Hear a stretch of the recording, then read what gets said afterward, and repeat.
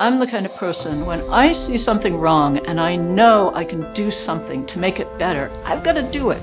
Well, my mission now is to make New Hampshire smart with heart. Some people say that this year is going to be a blue wave. Well, I can tell you that our campaign is not planning to ride the wave. We are planning to make it. I urge you to join in with all your might and to swear that we will not be distracted by rantings from DC, and we will not be deterred by insults and lies, and we will surge to the polls in such numbers in November as New Hampshire has never seen, and we will turn this state and this nation around.